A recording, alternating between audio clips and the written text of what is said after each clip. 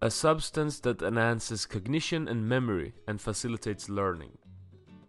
That is the definition of the word nootropic, which is the scientifically more accurate word to describe a smart drug. Well, I know for sure that if there is real smart drugs out there that I could take, which would make my studying more effective, improve my memory, help me be able to focus for longer, I sure want to know what it is. We all know that exercise, a well-balanced diet, and sleep will help you keep your mind sharp. But what else can you do to get that edge beyond everybody else and unlock your brain's full potential? I spent hours and days researching and found these 5 different smart drugs. Some of them are pretty much without side effects, and some of them could actually really cause some harm and are highly addictive as well, and also illegal without prescription.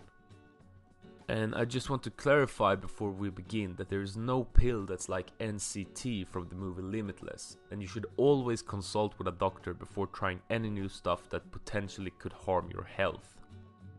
But okay, let's jump into the first nootropic, which is actually a mix, and it's caffeine and L-Theanine.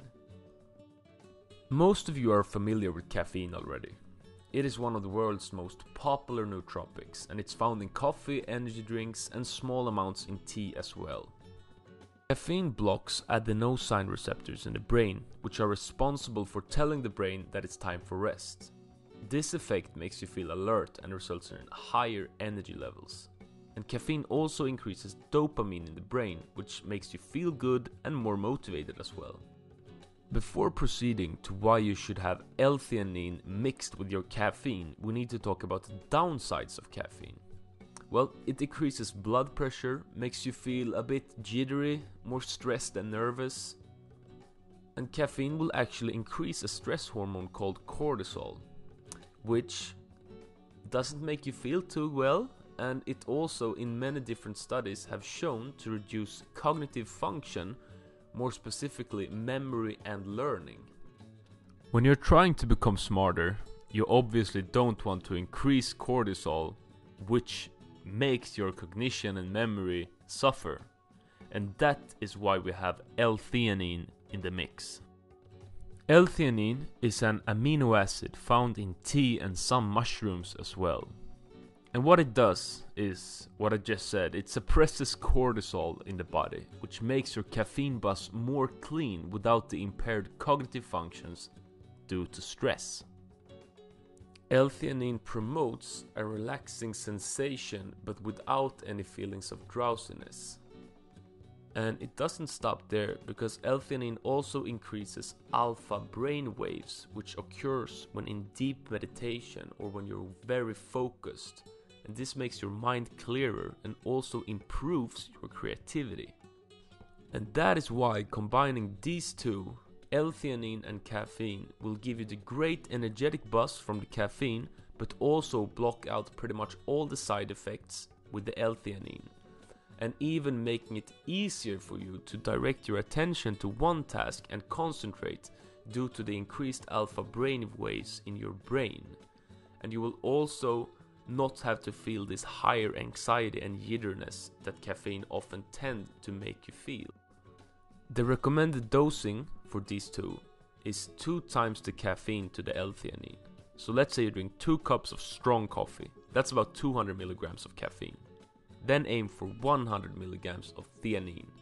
And this you will probably have to supplement in pill form, since you'd need about 4 to 5 cups of black tea to get to 100 milligrams. And I don't know about you, but I feel that that's a bit too many trips to the bathroom. And yeah, this is actually safe for most people, and it doesn't come with any side effects really worth mentioning. So all you need to do is just get on hand on some L-Theanine capsules, and then you can start doing this. Let's move on to number 2, and this is microdosing LSD. Well, I don't know if you've heard about LSD, but it's a very hallucinogenic drug that makes people euphoric, as well as often making people see beyond their normal states of thinking.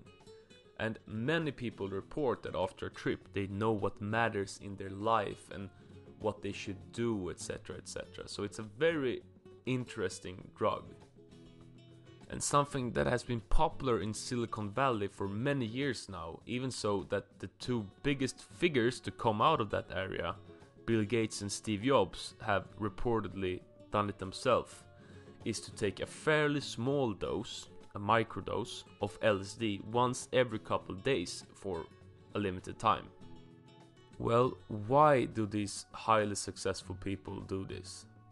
A microdose of LSD consists of about a tenth of a recreational dose, usually 10 to 20 micrograms, and this microdose is usually not potent enough to cause hallucinations.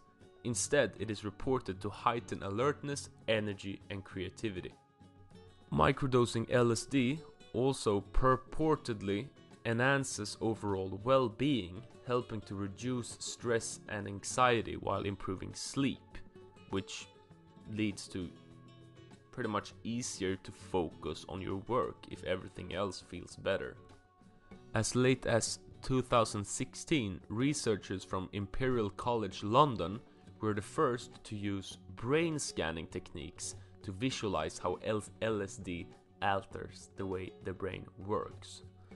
One key finding was that LSD had a disorganizing influence on cortical activity, which permitted the brain to operate in a freer, less constrained manner than usual.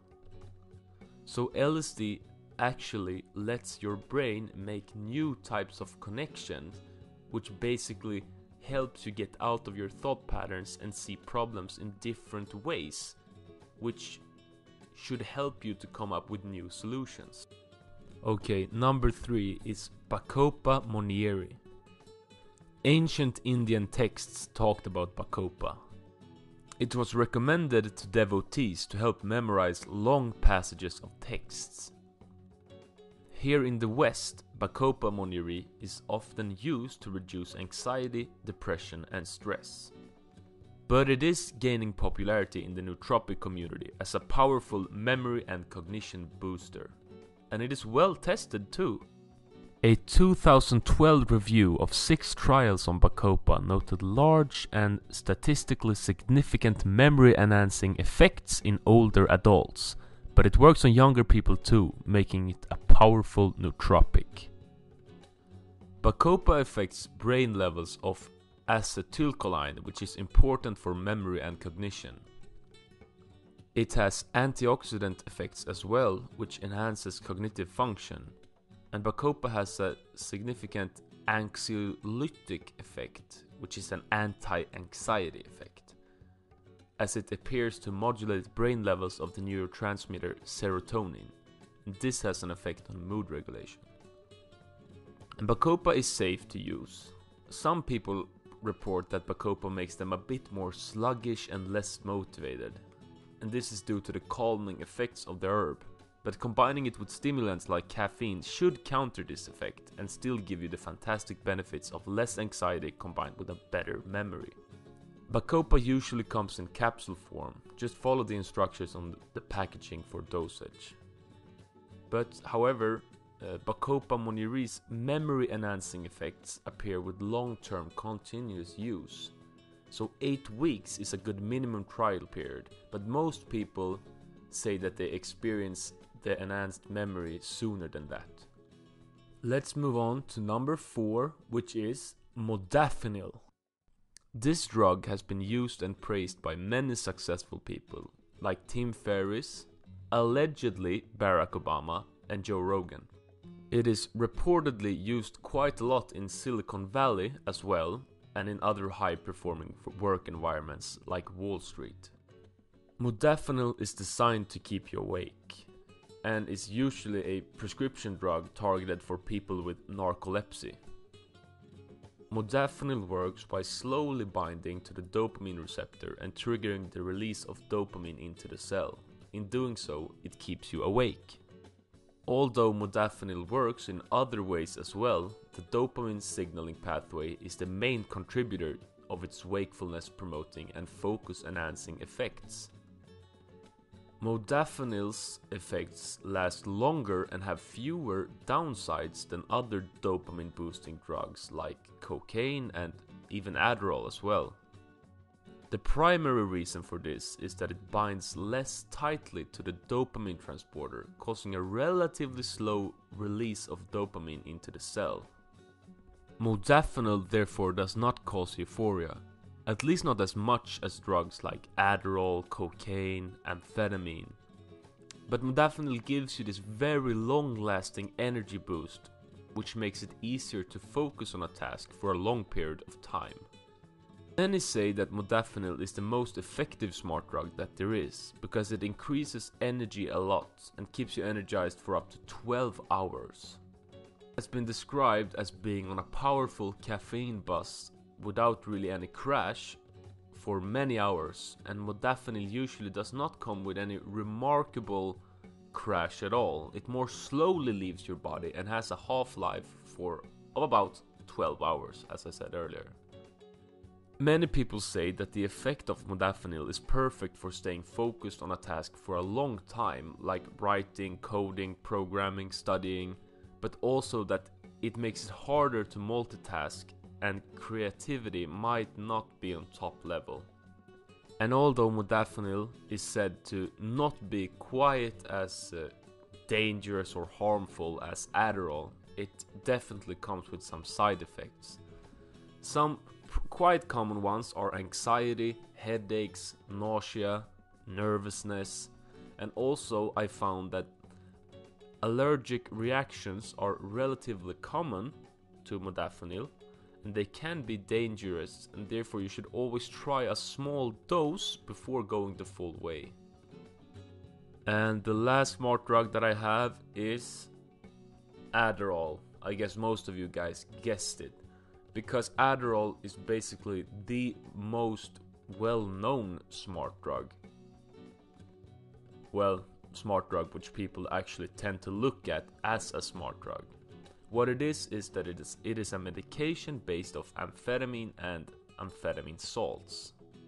It is mainly prescribed for people with concentration disorders such as ADHD and ADD. Adderall stimulates your central nervous system, causing a fight or flight response, which makes your heart beat faster and your blood goes to the major organs, leaving your digestive system, which suppresses hunger. Adderall has become one of the more popular illicit study aids or party drugs, with almost 7.5% of high school seniors and 1/3 of college undergraduates reportedly misusing the drug. Adderall is a stimulant that increases the concentration of dopamine and norepinephrine in the brain. It gives, much like modafinil, a big spike in energy and concentration, but also binds more tightly to the dopamine receptors, which makes the high you get from Adderall more euphoric, and that's why it's a lot more addictive than modafinil. It usually takes about 30 to 60 minutes for Adderall to kick in, and then it lasts many hours. The crash is also worse. Usually you feel like shit the day after, and you'll have to sleep for many hours before getting back to your normal state. Studies has been done on this drug, and it's shown that Adderall is more beneficial if you're doing a more simple monotone task. That if you're doing creative work, it can even do more harm than good actually. It just makes you able to concentrate on monotone, difficult tasks for a long period of time without having to take breaks or even eat, or you won't risk that you're losing interest. So we can see a similarity in both Adderall and modafinil, and it is that it will help you stay focused and more locked in on tasks for much longer, but does not really improve any cognitive function. So nothing really proves that you will be smarter per se, but you will be able to concentrate for long, which will result in getting more work done. And that was it for today. So don't do anything stupid, and like I said, always consult with a trained physician before trying any of these, or maybe not Caffeine Ltheanine and Bacopa. That you should be fine. But the other three comes with serious side effects, so I don't recommend anyone trying. And that was all for this video. Please like, subscribe and all that good stuff. Goodbye.